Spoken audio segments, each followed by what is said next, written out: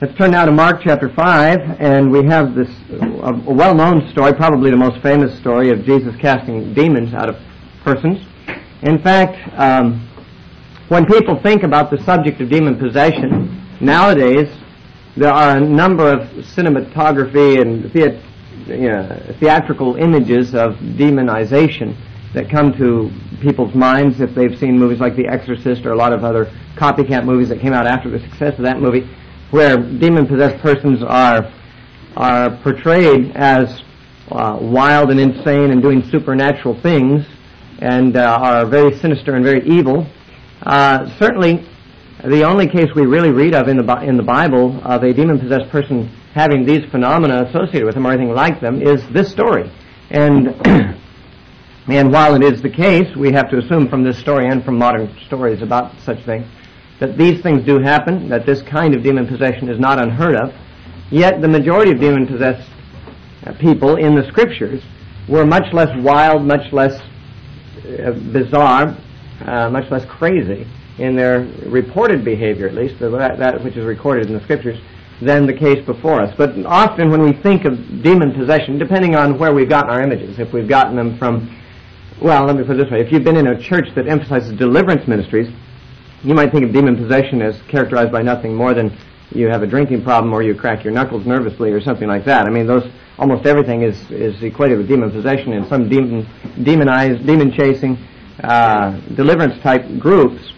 In such cases, the slightest aberration in behavior, a nervous twitch or anything can be considered to be an evidence of demon possession. But I think the average person who's not been in such circumstances, if they think of demon possession at all, they think of crazy, behavior, the kind of person who ought to be locked up if not delivered.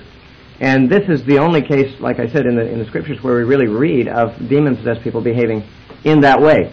Now, in the story before us, we have the encounter of Jesus with a demon-possessed man in Mark chapter 5. Matthew's parallel, which is in Matthew 8, we won't turn there now, but in Matthew chapter 8, we have the parallel story, also in Luke chapter 8. And we are told by Matthew, but not by Mark or Luke, that there were actually two men that were encountered by Jesus on this occasion. And this is one of the several cases of its type where people have again tried to find some kind of fault, some kind of error in the record of the Gospels, and some evidence that we should not trust the Gospels because, after all, they are hopelessly at odds with each other and full of contradiction. Namely, that Mark and Luke speak of a man of a certain description that came and Jesus encountered him and cast demons out of him, whereas Matthew mentions two men came. And so some have thought, well, there's a contradiction. But as I've sought to point out on other similar cases, to call this a contradiction is certainly unfair. Because Mark and Luke do not deny that there were two men. They only record what happened with a man. And in particular, a conversation that took place between the demons that were in a man and Jesus. Jesus had this conversation and this interaction with the demons in this man. Whether a similar conversation took place with the other man who is in similar condition or not, we don't know. And if not, it's possible that's why Mark and Luke don't record anything about the other man. Maybe either nothing dramatic happened in the second man's case, or maybe the same thing happened in both cases, and to tell of one is enough for the gospel writers. In any case, for a man to say Jesus met such and such a person, and for another person to say Jesus met two such persons, is in no sense a contradiction. If you were robbed on the street and you were asked to come to testify in court, and you were robbed by two people, but only one of them was apprehended, or even one was on trial at the moment, and you're asked if that man had robbed you, and you testified that he had, with or without mentioning that there had been a second party present, your testimony could be true, even if there were, in point of fact, two persons. If you're in fact dealing with an individual case and talking about an individual case without denying or affirming that there were two, no one can say that you're lying or being non-historical or inaccurate. And it'd be no contradiction if in some other setting you mentioned that there were two men who were involved.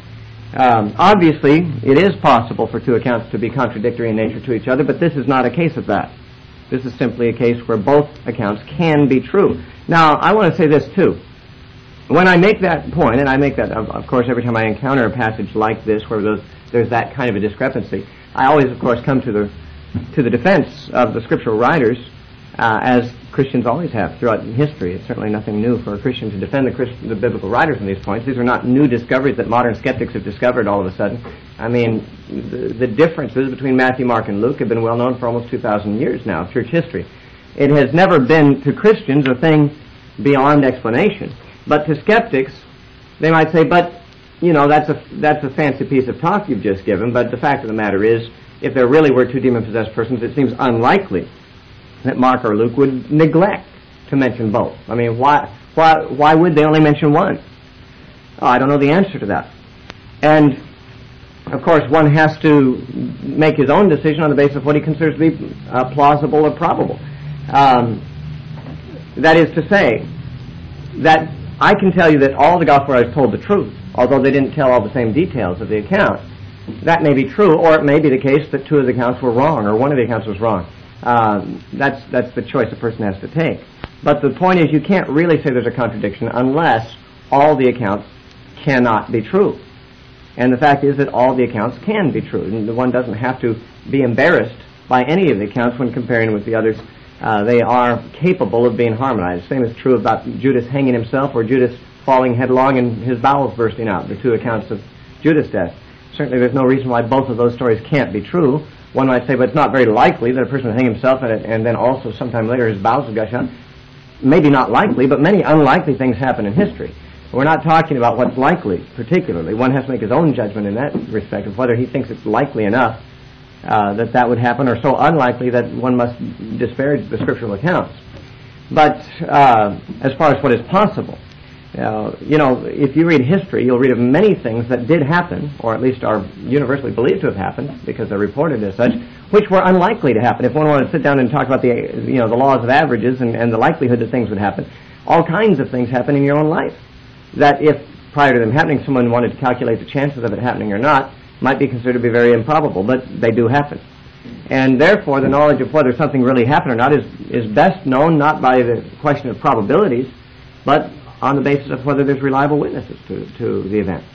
And in the judgment of many, myself included, the gospel writers give very good evidence of being reliable witnesses to their accounts. And therefore, if you find what looks like a discrepancy, or even is a discrepancy in the way they tell the story, a discrepancy isn't always a contradiction, and it certainly doesn't mean there's a flaw in one of the accounts. It simply means that they've told the story differently, though it is possible for all the accounts to be telling the truth, and that's good enough for me. I'm not perhaps overly skeptical. I am a believer. That's why, There's a difference between people who are believers and people who aren't believers. Believers believe. But that doesn't mean they're gullible. Now, having made that observation, we're not really going to be using Matthew's version, much. We're going to cross-reference a few things from Matthew's version. But the first thing to notice is that when Jesus encounters this demon-possessed man, Matthew tells us there were two. And that's one of the things that makes Matthew's version stand out. And that's one of the things that's considered problematic to many people. Let me read the story in Mark's version, which is, in my judgment, the best one to use as our standard, and we'll compare some things from Matthew and Luke as it becomes appropriate. It's the first 20 verses of Mark chapter 5 that we're considering. We have just discussed the storm at sea that Jesus and his disciples encountered. They were on their way over to this particular confrontation that we now read of, and Jesus stilled the storm, and then they came to the other side of the sea, to the country of the Gadarenes. And when he had come out of the boat, immediately there met him out of the tombs a man with an unclean spirit, who had his dwelling among the tombs, and no one could bind him, not even with chains, because he had often been bound with shackles and chains, and the chains had been pulled apart by him, and the shackles broken in pieces. Neither could anyone tame him. And always, night and day, he was in the mountains and in the tombs, crying out and cutting himself with stones. When he saw Jesus from afar, he ran and worshipped him. And he cried out with a loud voice and said, "What have I to do with you, Jesus, the Son of the Most High God? I implore you by God that you do not torment me." For he said to him, "Come out of the man, unclean spirit." Then he asked him, "What is your name?" And he answered, saying, "My name is Legion, for we are many." Also he begged him earnestly that he would not send them out of the country. Now a large herd of swine was feeding there near the mountains. So all the demons begged him, saying, "Send us to the swine that we may enter them." And at once Jesus gave them permission. Then the unclean spirits went out and entered the swine. There were about 2,000. And the herd ran violently down the steep place into the sea and drowned in the sea. So those who fed the swine fled, and they told it in the city and in the country. And they went out to see what it was that had happened. Then they came to Jesus and saw the one who had been demon-possessed and had the legion sitting and clothed and in his right mind. And they were afraid. And those who saw it told them how it happened to him who had been demon-possessed and about the swine. Then they began to plead with him to depart from their region. And when he got into the boat, he who had been demon-possessed begged him that he might be with him. However, Jesus did not permit him, but said to him, "Go home to your friends and tell them the great things, or what great things the Lord has done for you, and how he has had compassion on you." And he departed and began to proclaim in Decapolis all that Jesus had done for him, and all marveled.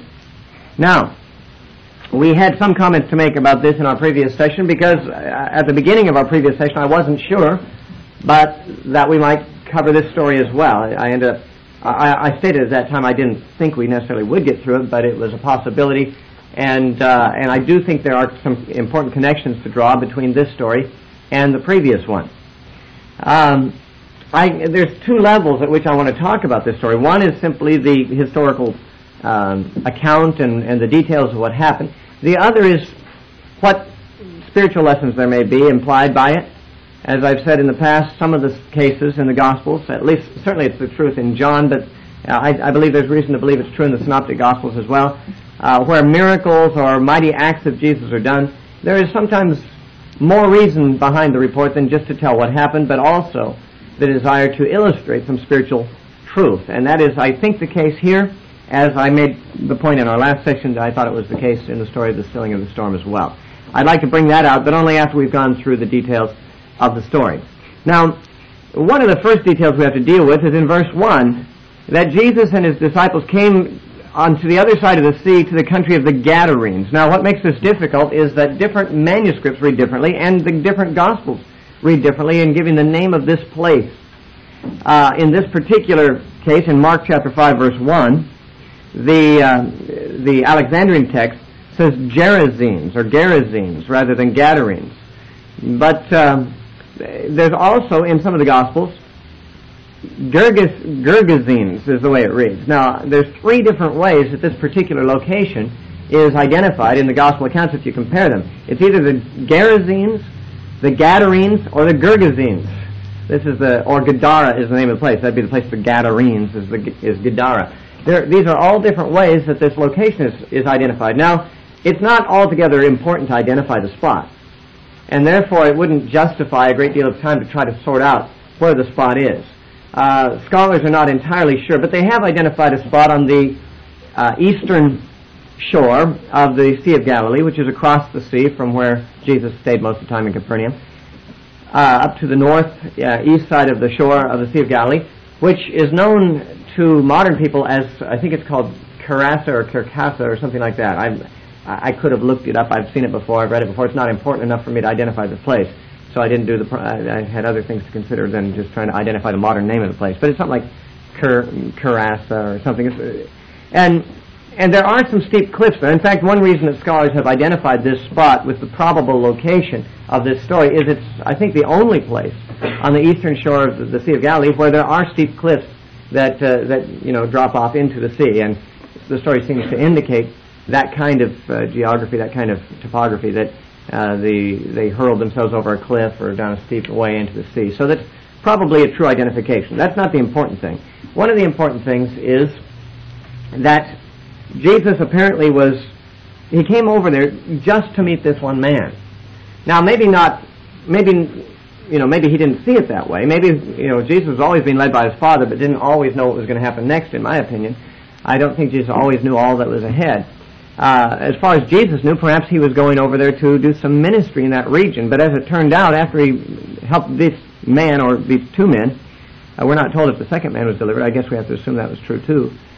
The people of the area asked Jesus to leave. And one of the remarkable things is that as soon as they asked, Jesus got in the boat and left. Here, the man who is demonstrated in the immediate context to have power over the wind and the sea. He is the Lord over the elements of nature, over the heaven and the earth, that he has authority and lordship, and he gives commands to the wind and the sea, and they obey him. And beyond that, he gives commands to the demonic hosts, and they obey him instantly, or nearly instantly. Yet, he obeys the commands of the people when they say, go away, we don't want you here. This is something about the great meekness of Jesus Christ, that he is God in the flesh, or the meekness of God himself for that matter. That he who is God and commands the storm, which no man can control, who commands the demons, which no man can control, that he can control powers much greater than man, but he allows himself, at least in some measure, to be governed by man only in the sense of personal reception of his ministry. You know, I mean, obviously, if they had said, listen, Jesus, go out of the ministry, we don't want you to preach anymore, he wouldn't have obeyed that.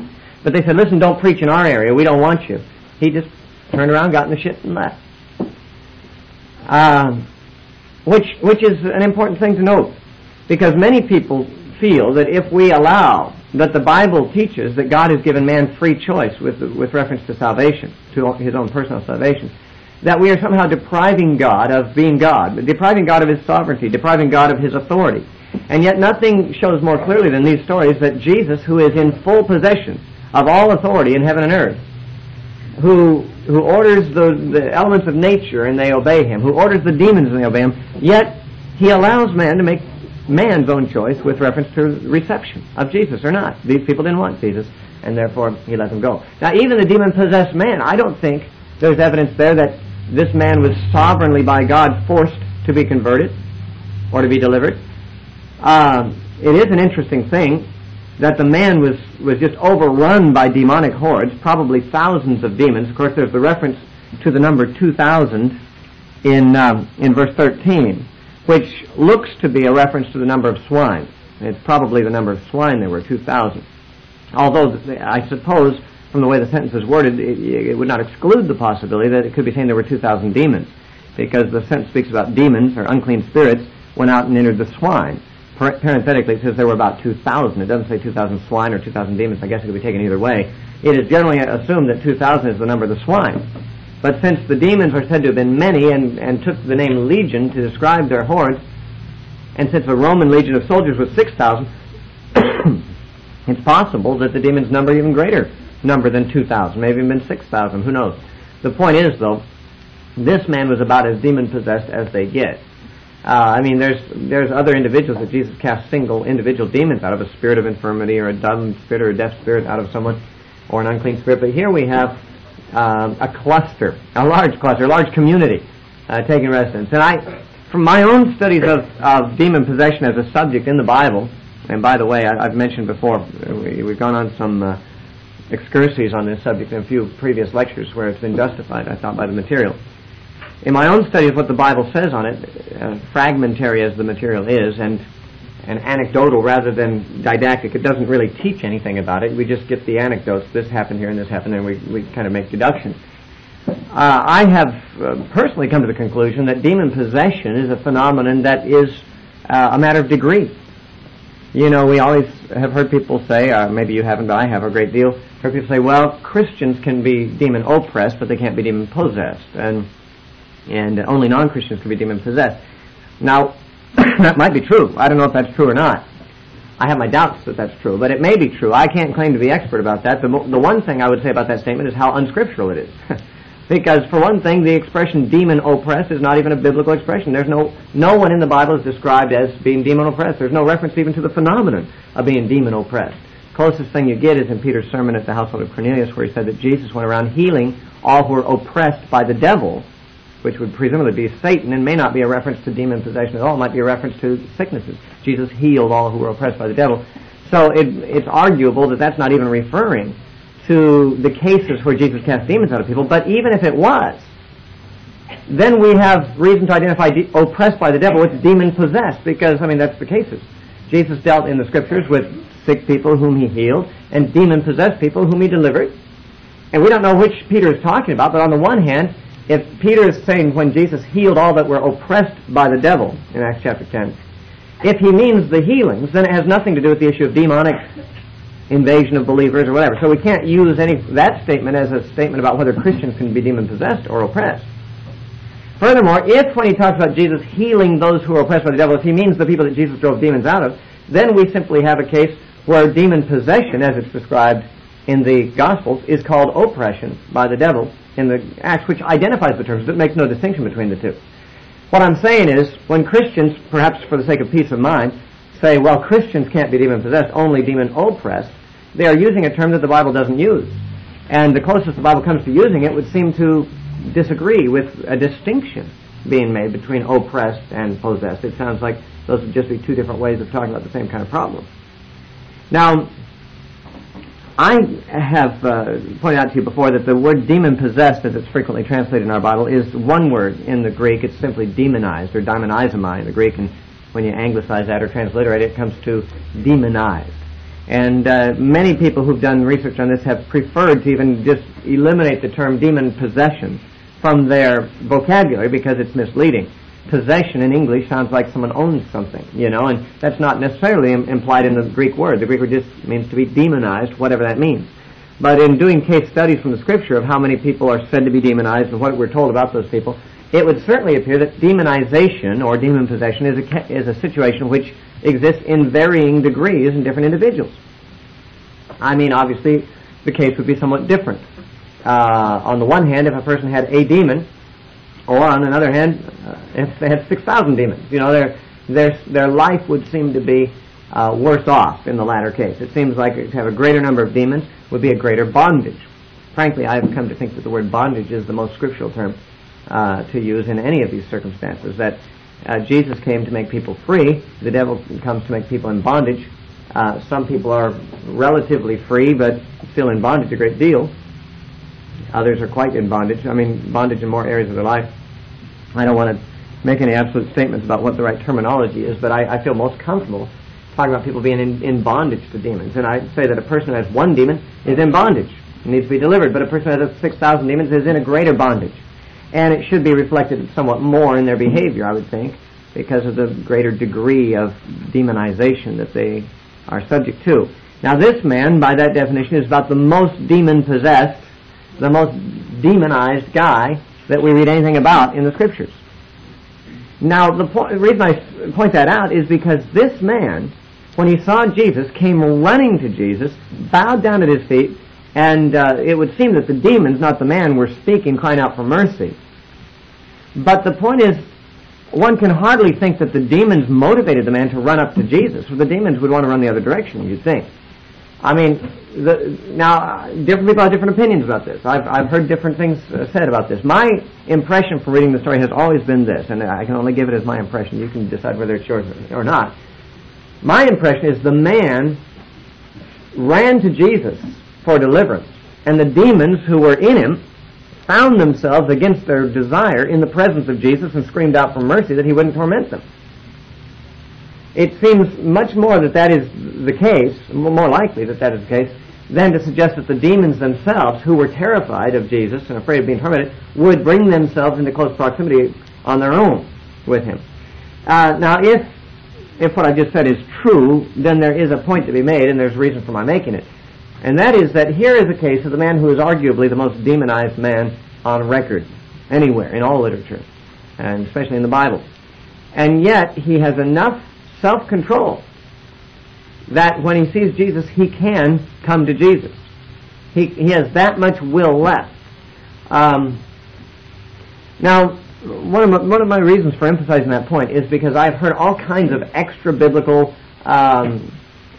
very, guesswork quality doctrines about demons given by Christians in many different situations. And people have often said, well, when a person is demon-possessed, they've lost their will.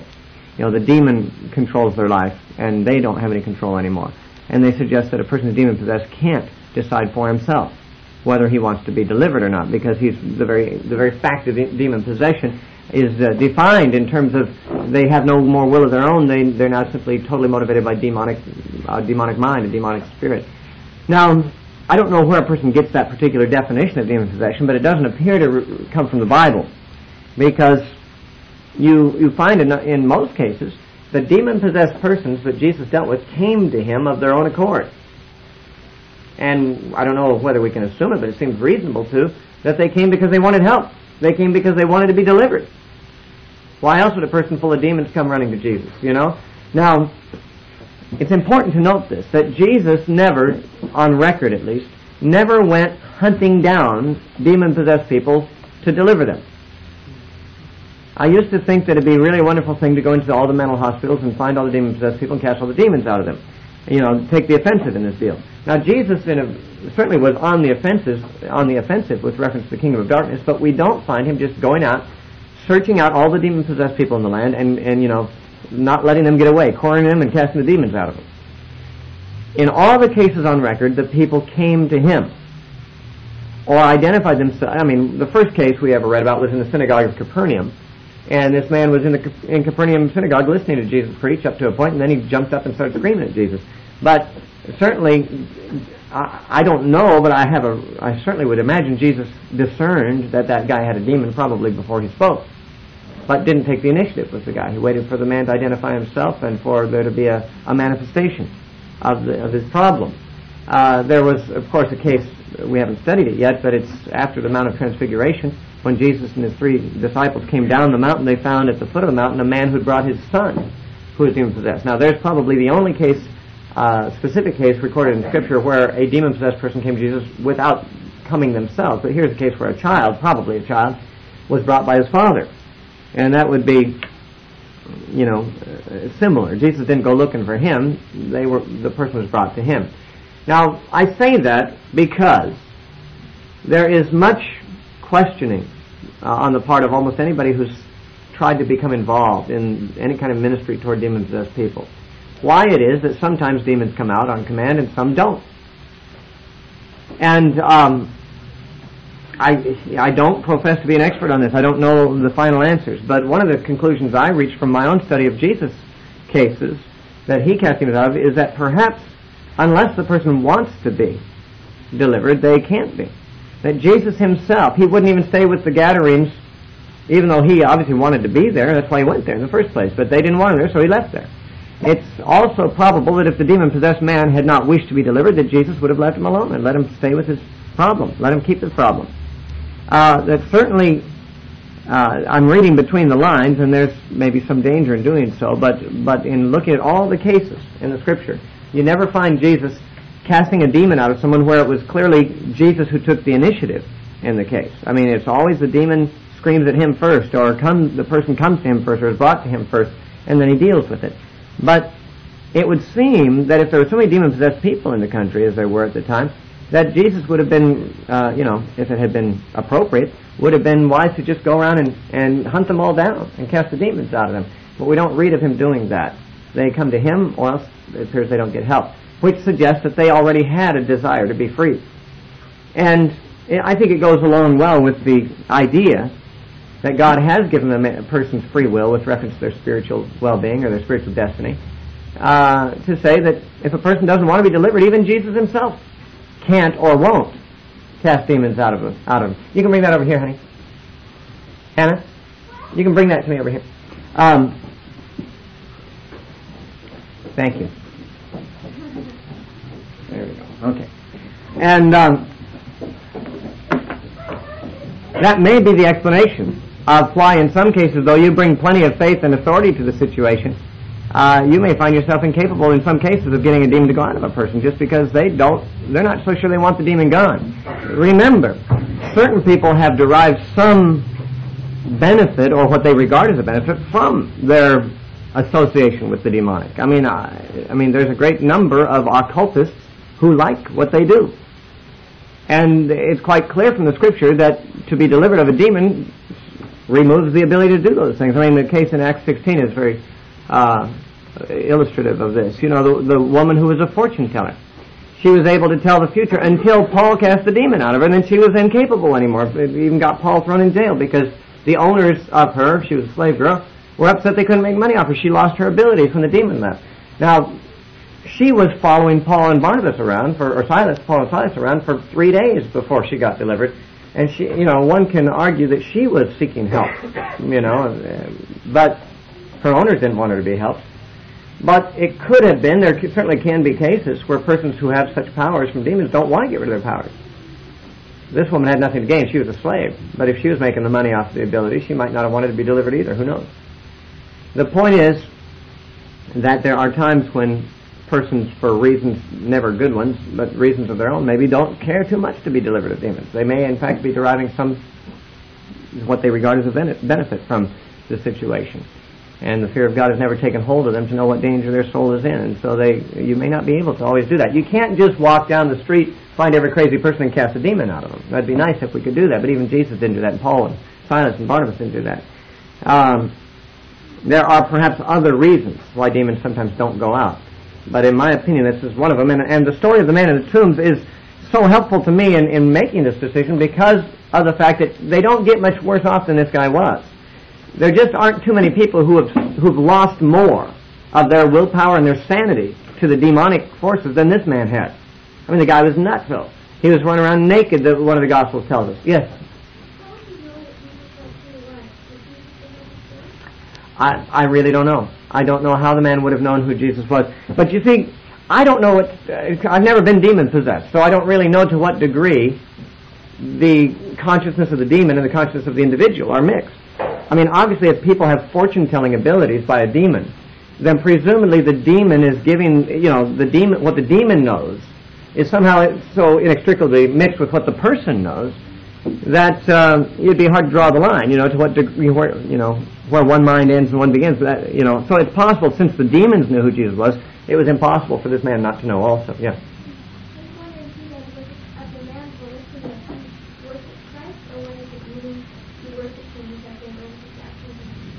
Well, that's the question. That is the question. Was it the demons who worshipped Jesus deliberately, or was it the man who did? And a few moments ago, what I mentioned is that there's more than one opinion about that. I've heard different people say different things. I've heard people say that the demons actually, drew the man to Christ in this situation. The Bible doesn't say, and it tells us so little about demon possession. We're not even sure exactly the mechanics of how things work in the mind of a person who's demon possessed. But I guess I'd just say my impression has always been that the demons didn't feel comfortable in the presence of Christ, so I would imagine that it was not their choice to come running to Jesus and bow down. Once finding themselves there before him, they had no choice but to scream out and beg for mercy from him, which is what they did. But while the Bible doesn't say so explicitly, and I can't say that with 100% certainty that it's true, I think I think this is a case of the man saying, hey, this is my only hope. Somehow he knew this was the Son of God. And probably he knew it because the demons in him knew it, and there's no doubt some sharing of knowledge between the man and the possessing demons. A lot of this is mysterious, and I'll tell you, my curiosity is greater than my knowledge on the subject. But I also feel it necessary to harness my curiosity a little bit, because what we need to know, the Bible tells us, and a lot of things we want to know aren't necessary for us to know, and it might even be unwholesome for us to speculate too much. I'm not saying that anyone here has done that, or even that question borders on that, but it just gets to a place where some people I've known have just gotten so fascinated with the demonic, and there's so few questions about the demonic answered in the Scripture that they have to fabricate answers or guess them, and eventually those become almost canonical in certain denominations, the human answers to mysterious questions about this. And I suppose if we were to be as taken up with the study of demons as we are sometimes inclined to be, God would have given us enough material to answer all our questions about them. I think the phenomenon of demon possession in the biblical times was just so recognized, so taken for granted, that there was no need to discuss, all the details. It was just something that was there, and people knew it. Now, I think the phenomenon is still around. Obviously, I believe there are still demon-possessed people around, but we now live in a world that doesn't understand it. In fact, in most cases, officially does not even acknowledge it to exist. And people who were called demon-possessed in Bible times today would be called, psychos. They'd be called persons who had some kind of psychological or psychiatric disorder, a brain chemical imbalance, be schizophrenic or something like that, so that the society we're now in doesn't even acknowledge the phenomenon for what it is, and those of us who do find ourselves not being raised taking it for granted like people back then, and we have all kinds of questions that aren't answered because I think a lot of people just kind of knew people who were demon-possessed or knew of cases enough that they didn't have to ask the questions. They knew the answers, or maybe, I don't know whether the answers were known or not. But apparently, since the Bible doesn't answer them, they must not be questions that we need to know the answers to in every case. And some people never encounter somebody that they recognize to be demon-possessed. I mean, it's possible that some of you will live your entire life without meeting somebody that you know for sure is demon-possessed. But I have a feeling that most of you at one time or another will meet some demon-possessed person or persons, and it doesn't hurt at all to know something, at least as much as the Bible tells us about the subject. Anyway, my deduction from the passage is that the man had enough free will still about him, enough sanity about him to know that his only hope of ever getting out of this situation was to come to Jesus. So he came to Jesus. Now, the business of him being bound with chains and pulling them apart and stuff, I think it's Luke chapter 8 that gives us some detail on this, more of a chronology than we have here. In Luke's parallel, chapter 8, verses 27 and 28, at the beginning of Luke's telling of this story, and when Jesus stepped out on the land, there met him a certain man from the city who had demons for a long time. And he wore no clothes. I don't think Mark mentions that part. He wore no clothes, nor did he live in a house, but in the tombs. Then it says, when he saw Jesus, he cried out and fell before him, and with a loud voice said, "What have I to do with you, Jesus, Son of God, of the Most High God? I beg you not to torment me." For he had commanded the unclean spirit to come out of the man. Now, go on in verse 29. For it had often seized him, and he was kept under guard. Now, we're not told that in the other versions. This man had been kept under guard, like police control. He had been bound with chains and shackles, and he broke the bonds and was driven by the demon into the wilderness. Now, here's some details. We're told, for example, in verse 27, the man was a man from the city. Okay? Now, he was a man who had lived in the city. For a long time he had had demons. And apparently when this had been recognized, he had been placed under guard, under police control. It's very difficult to know what to do with people like this. I mean, people in the world who don't have the power to cast out demons. What do you do with someone who's a psycho like this, a nutcase like this? He won't wear any clothes. He cuts himself with sharp rocks. He screams and howls all night long, keeps the neighbors awake. You know, if you have a son like that, a teenage son or something, and what do? Well, the parents eventually can't control him, so they turn him over to the cops. And they put him under guard, probably in prison. Or at least they chained him up. But he broke the chains.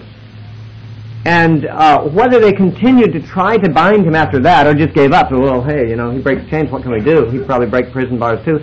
They allowed him to be driven by the demons themselves, drove him out in the wilderness. And he didn't find a house to live in, so apparently he spent some of his time in the wilderness and some in the tombs. Now, the tombs were a very unclean place, of course. The Jews were not allowed to come near dead bodies, and if you went to a cemetery or something, that would make you unclean for a while. This man lived in continual uncleanness. And he spent his time apparently between the tombs and the mountains, or the wilderness itself. That would agree with what, of course, the other Scriptures say, although Luke gives us more information about that. Now, it also indicates in Mark 5:4 that he had been bound with shackles often, not just once or twice. Apparently, the authorities had found him hard to keep. I mean, his parents, no doubt, depending on how old he was when he first came into his condition, his parents, very likely, whom he was sent back to after his deliverance, by the way, his family and friends, had found him uncontrollable, so they turned him over to the cops. They kept him under guard, but he kept breaking the chains. And, the guy keeps breaking the handcuffs. What are you going to do? You hang him up to a wall on shackles and he just tears them apart.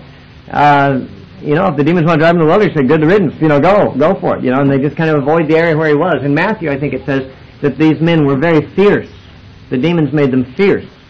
By the way, that's the only case in the Bible where we read of demon-possessed people being fierce-like. In fact, demon possession is kind of a spooky thing to us in our modern world because we don't understand it very well, but the Bible doesn't necessarily indicate that all people who are demon possessed were particularly dangerous or scary to be around. Sometimes they had their spells where they got kind of wacko, like the guy in the synagogue, or some of them just had demons that tormented them. caused them to throw themselves into the fire or the water to try to kill them, or that left them physically blind or dumb or something like that. Demon possession wasn't always something that when a person had it, you had to be afraid of them. But these guys, this is the case where we read that they were very fierce. In fact, I think this is the only place, if I'm not mistaken, in the Bible that associates demon possession with any kind of negative character trait. When we think of bad demonized cases, we often think of somebody who's a very great sinner. But demonization in the Bible is more often represented as a torment to the person who has it, rather than as something that makes him torment others or be evil to others, or he doesn't become a criminal or a rapist or anything like that for the most part. That's not what in the Bible characterizes demon-possessed people. They're not criminals or greater sinners. At least they're not so described in most cases. They are tormented victims. I mean, here's a case where victimization can be spoken of, without fear of giving in to the psychological mindset of our times. I mean, these persons are victimized. They are oppressed. They're tormented, and that is the thing. You don't see a demon-possessed person as someone who's particularly wicked in every case. Although this case tells us that there are situations like that, where a person who is demon-possessed can be very terrifying, very fierce, and people avoided this particular person. When we think of someone like Charles Manson or Adolf Hitler, or someone who does horribly crazy, deluded, and violent and terrifying things, it is most natural for us to think, well, they must be demon-possessed. And I think they probably are. I've had a correspondence with Charles Manson, not recently, but years ago. He and I corresponded a little bit, and from his letters to me, it was very clear that the guy is demon-possessed. I mean, I can't repeat the details of his letters; they're mostly unrepeatable. And also it's so rambling and so crazy. It's like it clearly was not, a sane man. But there are cases, no doubt, and this is probably one of them, where the demonized condition actually rendered the person scary and evil. But that's not necessarily the way that demon-possessed people are described generally when we find them in the Bible. Now, note too that in Luke's version, which we read a moment ago, I think it's there that we get the picture that this is the first and maybe the only case in the Bible where Jesus commanded a demon and it didn't immediately go out. This comes out, I think, more clearly in the Luke passage, but ordinarily, Jesus just gave a word of command and the demons were gone. This man, however, had a much more severe case. Of course, the demons could not stand up to Jesus. They had to go. But they didn't apparently go immediately. What we just read a moment ago, in verse 29, was it? Yeah. Okay, in verse 28, in Luke 8, 28 and 29, it says that these demons begged Jesus not to torment them, but it says in verse 24, he had commanded the unclean spirit to come out of the man. That is, the command to come out came early on, and the demon continued to beg for mercy and didn't immediately go out. Now, it's quite clear the demons, although they didn't immediately obey, were not in any sense in the bargaining position. They were begging for mercy. They knew Jesus could send them anywhere he wanted to, and they had to obey. What I find interesting, though, is that even Jesus didn't, in every case, see the demons go away on an initial single command. Although the fact that the demons didn't leave immediately in this case is no indication that Jesus was not in control of the situation. He certainly was. They asked him, have you come to torment us? Please don't torment us. Now, in Mark's version, it says they begged him in Mark 5:10 that he would not send them out of the country. That's a peculiar expression. But in Luke 8:31, their request is that he would not command them to go into the abyss. The abyss in the Greek is the abusos, which is obviously the word abyss is simply the transliteration of the Greek word. It is often translated, at least in Revelation, it's the same Greek word that's translated the bottomless pit. Now, bottomless pit may not really be a good translation of abysses, but obviously it means a very deep pit, and it certainly means a place of entrapment.